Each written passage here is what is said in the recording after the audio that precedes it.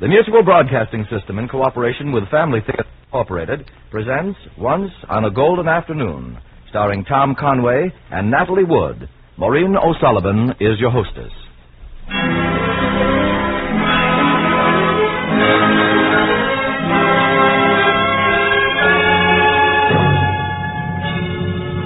More things are wrought by prayer than this world dreams of.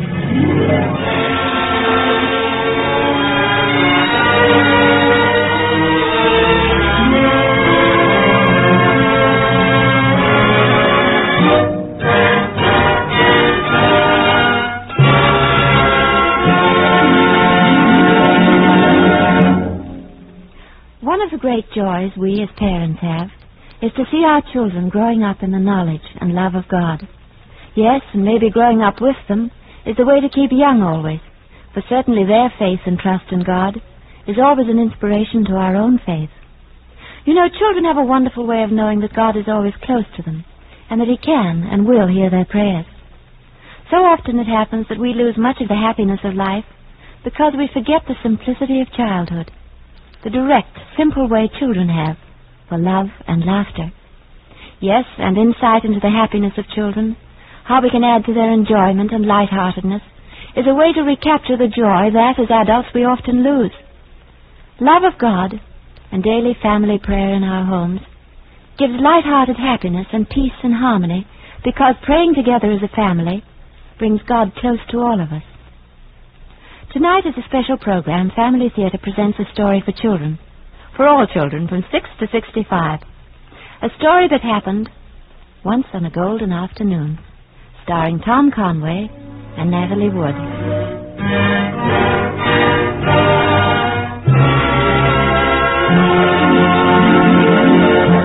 Maureen O'Sullivan will return after tonight's Family Theater story, Once on a Golden Afternoon, starring Natalie Wood and Tom Conway.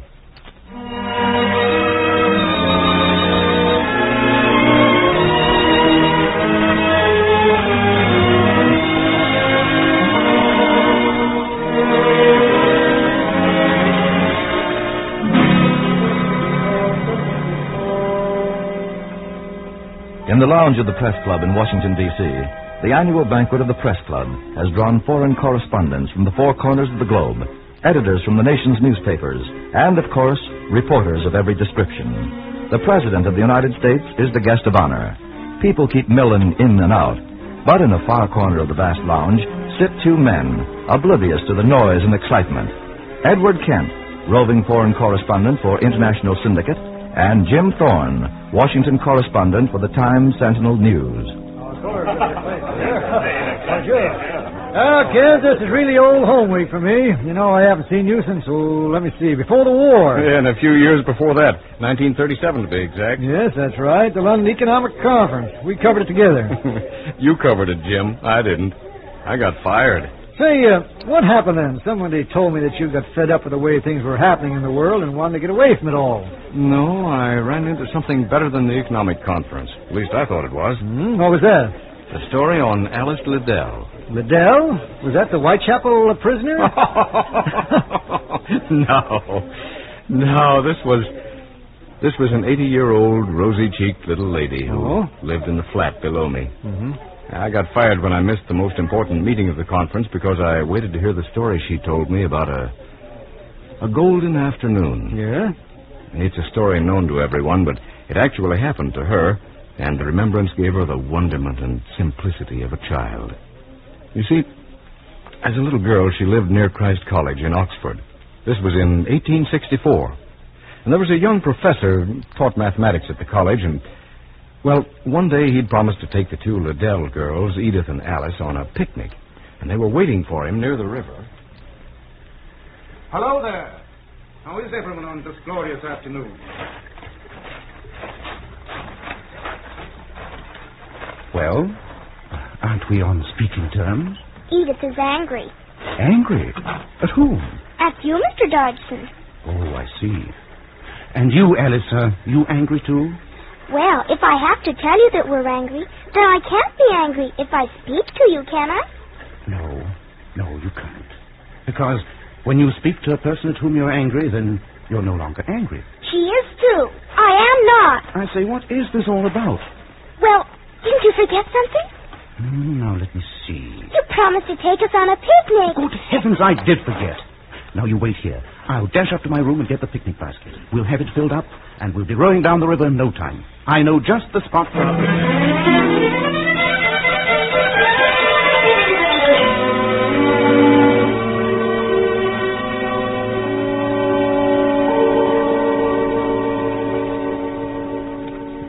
So, that's the story of Fair Rosamond. And over there, near the old monastery, is her burial place. Oh, that's a beautiful story. Tell us another before we land, Mr. Dodgson. Why, I've almost run out of stories. Oh, that bridge yonder has a little story. It's been here ever since the time of the Romans.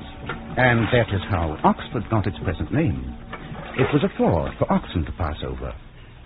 And so long before the Christian era, it was called Oxenford. Oh. Well, here we are. Isn't this a perfect place for a picnic? Oh, I love it here. I'll take the picnic basket. Alice, you the blanket, and you, Edith. Well, let me see. Will you chaperone the landing of the troops? Ready? Prima, secunda, tertia. Forward. What's this? Mutiny? I say forward and none of you move. But you said prima, secunda, and tertia, and they aren't here. Edith is prima, that's the first contingent. And you, Alice, are secunda, that is the second. And I am tertia. Which is the third? Right. And now let's be off to that shady tree out of the sun.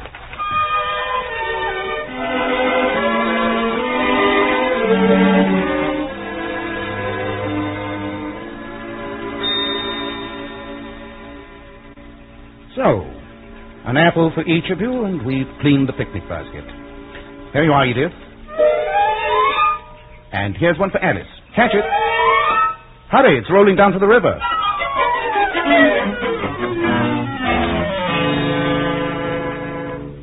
Oh, it disappeared down that hole. It'll take a longer hand than yours to reach it. I'm afraid we've lost it. You see, it's a rabbit hole, and it goes down deep. What does the rabbit do down there? Does he live down there all the time? Of course not. He has to get air. He comes out and eats shrubs. Oh, look! There he is over in the bushes. He's a white rabbit. Catch him, Alice, catch him. Oh, you can't now. He's gone down the hole again. Oh, he was such a pretty rabbit. Why does he want to go down that old dirty hole? Oh, but it isn't an old dirty hole. It's rather a wonderful place down there. You see, up here the world is sometimes filled with things that are hard and cruel, and people who are sometimes thoughtless and unkind and selfish. You mean like the jealous queen who killed Fair Rosamond? Yes.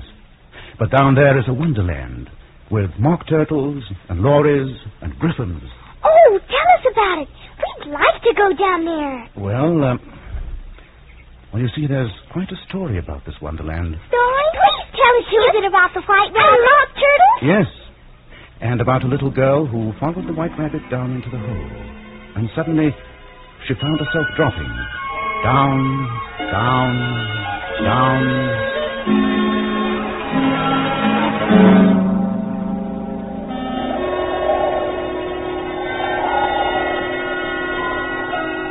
And while she was falling, she was clutching at things on the way, saying, Oh!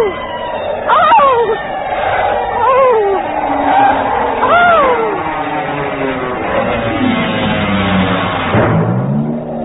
Well, after such a fall as this, I'll think nothing of tumbling downstairs. I wonder how many miles I've fallen. I must be somewhere near the center of the earth, I'm sure.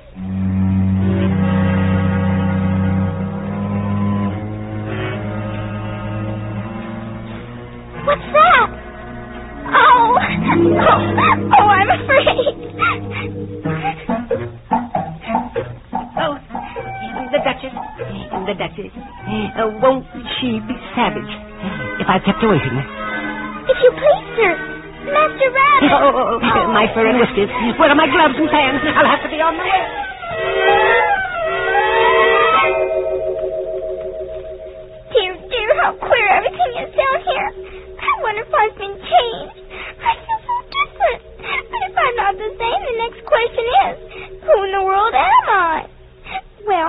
I'm really Alice Liddell. I'll remember my little poem. Now, let's see. How doth the little crocodile improve his shining tail and pour the waters of the Nile on every golden scale? How cheerfully he seems to grin, how neatly spread his claws, and welcome little fishes in with gentle, smiling jaws. I'm sure those are not the right words. I must be somebody else after all, and I shall have to live in this poky little hole and have no toys to play with. Oh, hello, Mr. Mouse. Where's the cat? What? Oh, I beg your pardon. I quite forgot you didn't like cats. We won't talk about that any longer. As if I would talk on such a subject. Our family always hated cats. Nasty, low, vulgar things. Don't let me hear the name again. Mouse dear, do come back. We won't talk about cats anymore. Very well. You know, you promised to tell me your history. Why do you hate C-A-T-S? Oh, yes. Mine is a long and sad tale. It certainly is a long tale. But why do you call it sad? Silly girl, what are you talking about? Your tail. Oh, look. Look at all those funny things near the pool. Funny? What is so funny about a dodo and a larvae and a caterpillar? Oh, I know what a caterpillar is. But what is he doing over there? Smoking his pipe. That's a funny thing. And he's sitting on top of the mushroom. And why not? Oh, I'm sure I don't know. But he has large, lonely eyes. I know he must be very unhappy. Who can tell? Who can tell? I'll go and talk to him.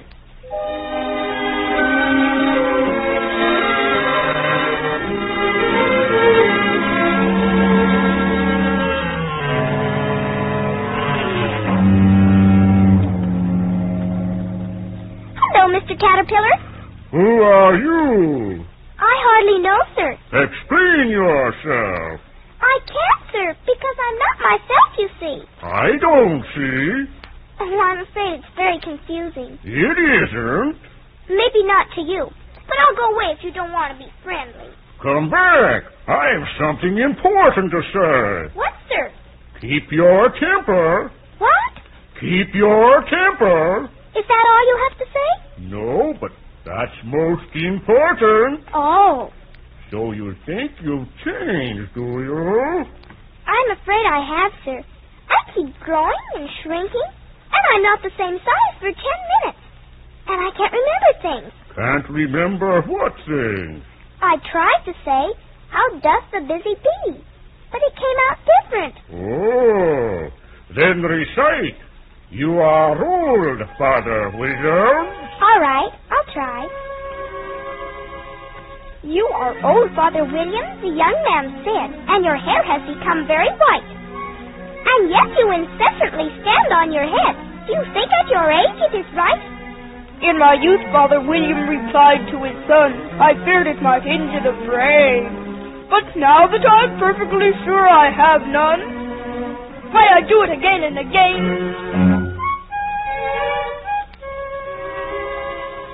You are old, said the youth, as I mentioned before, and have grown most uncommonly fat.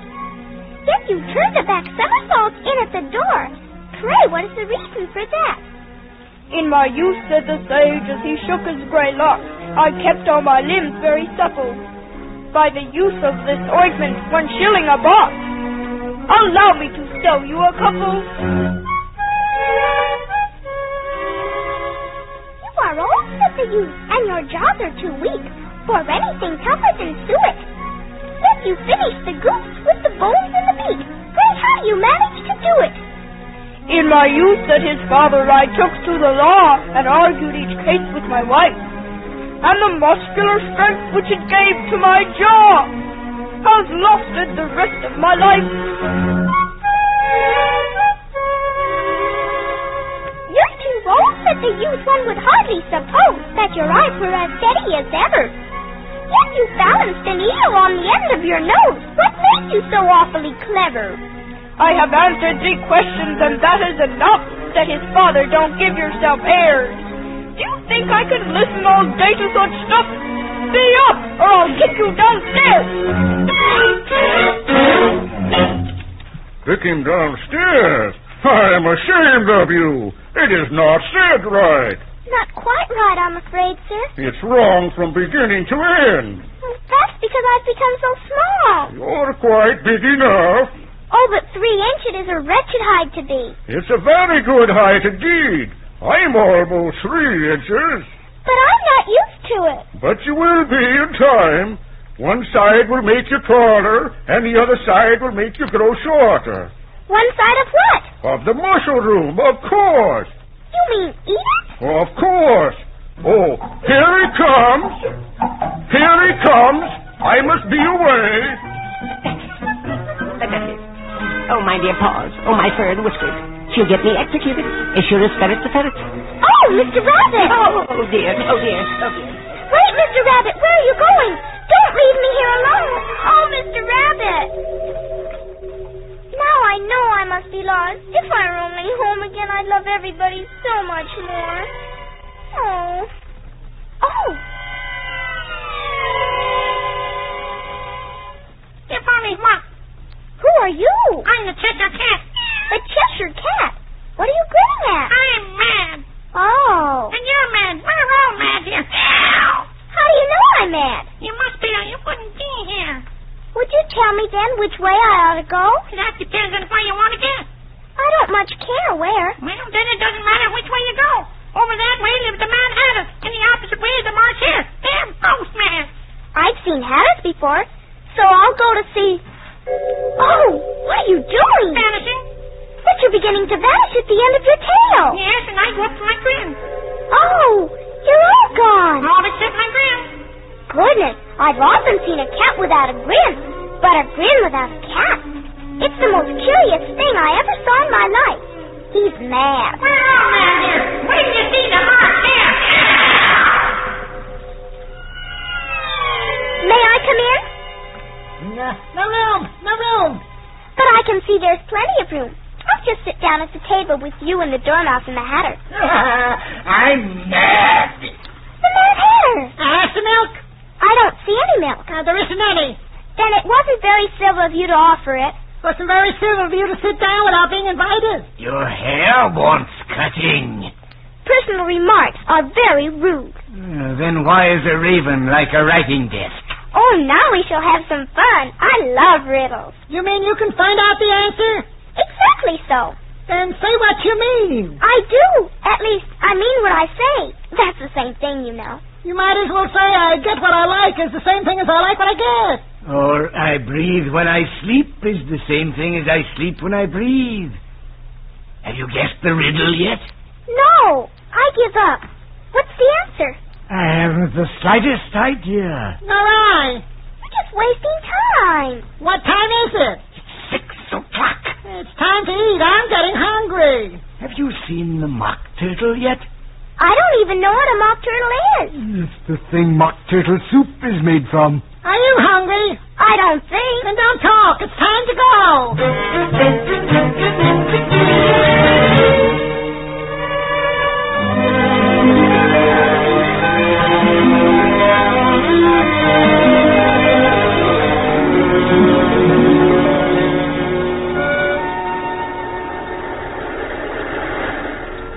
I'm sure the mock turtle should be somewhere on the seashore.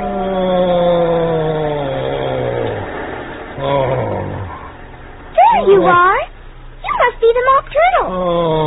I am. Sit down and don't speak a word. Not a word? But you were going to tell your story. Not a word.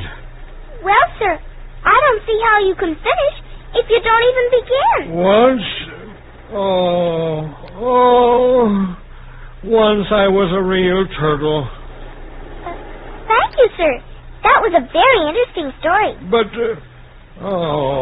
I'm not finished. No? No. When we were little, though you mayn't believe it, we went to school in the sea. Oh! The master was an old turtle. We called him Tortoise. Why did you call him Tortoise if he wasn't one? You know, you really are very dull. We called him Tortoise because he taught us. Oh, but how many hours a day did you do your lessons? 10 the first day, 9 the next, and so on. That was a curious plan. Well, that's why they're called lessons, because they lessen from day to day. Oh, look! What is that? The lobster quadrille. They're going to dance? Why, of course. Form 2 lines. Advance twice. Change lobsters. Get that jellyfish out of the way. Now out to sea and don't be slow. Turn a somersault and there you go.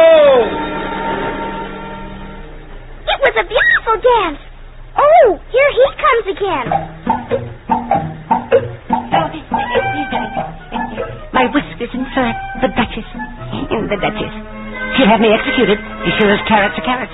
Oh, Mr. Rabbit. Oh, dear, what do you want? I'd like to see the Duchess. She's in a stew. Oh, dear. Wait, Mr. Rabbit, I'll go with you.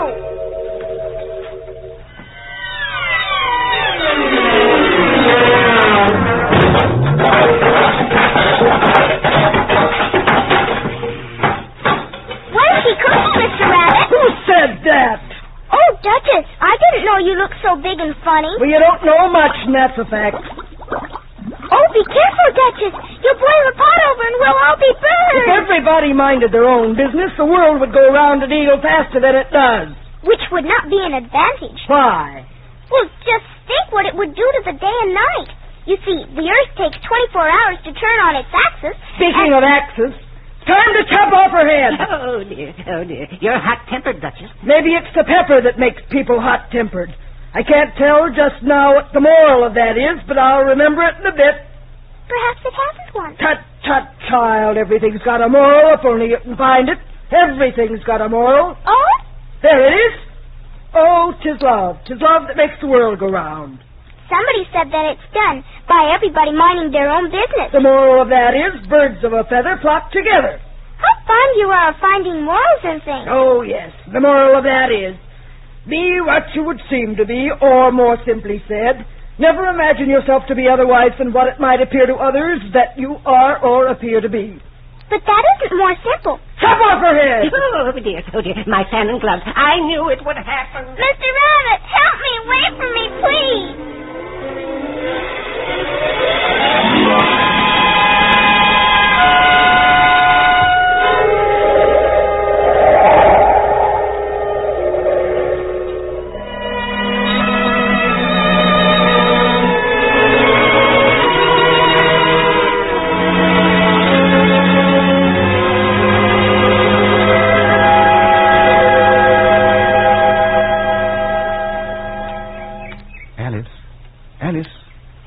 Wake up, Alice. I say, look at Alice. She's crying. Alice, wake up. What's the matter? The White Rabbit is so unfriendly. Oh, we'll have to give him a good talking to the next time. Oh, but you didn't finish the story. I couldn't very well. In the middle of it, Edith went off to pick daisies, and you went fast asleep. Then I must have dreamed about the mouse, and the Duchess, and the turtle, and the rabbit. Well, not exactly. I started telling you a story about them, and... Oh, I remember. It was a wonderful story. A story just for you, Alice. And for Edith. Will you write it down so I can remember it always? Write it down? Yes. And I'll call it The Golden Afternoon. No. Call it Alice in Wonderland. Then it'll be just for me. Wouldn't you want it for all your friends, too? Oh, yes. For everybody. For all of us who are children always. A story to remember the simple joys of childhood and the happy summer days.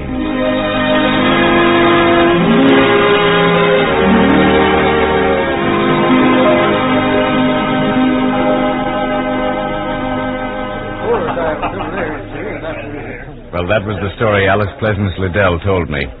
That's why I missed the meeting of the London Economic Conference and got fired. The original Alice in Wonderland? Well... That's right.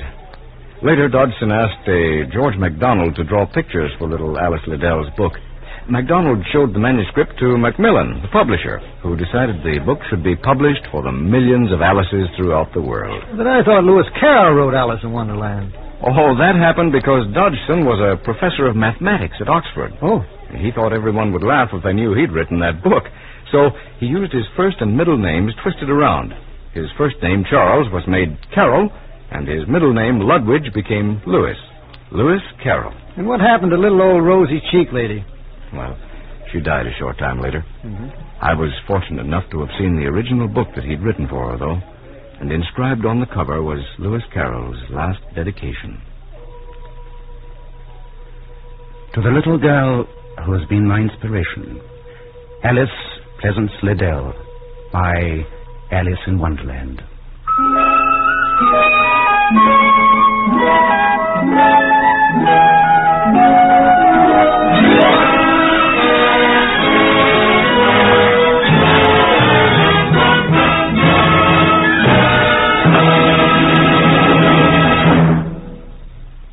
You know, sometimes it's good to be able to daydream into a child's world of wonderment, where life's most beautiful lessons are learned. Most of us can recall at least one golden afternoon, an afternoon away from the world of reality that's often so thoughtless. If the world today needs anything, it's first a renewal of faith, a renewal of trust in God and in His eternal providence. If only all of us could get back to those simple truths, if only all homes would get back to the daily practice of family prayer, this indeed would be a better and a happier world. A world where there would be true brotherhood of all men and the lasting fatherhood of God. Let us tonight make this simple dedication of our families to God. Let us dedicate a short period every day to the practice of family prayer in our homes. For there is a joy and a happiness in daily family prayer, and there is this lasting assurance that the family that prays together stays together.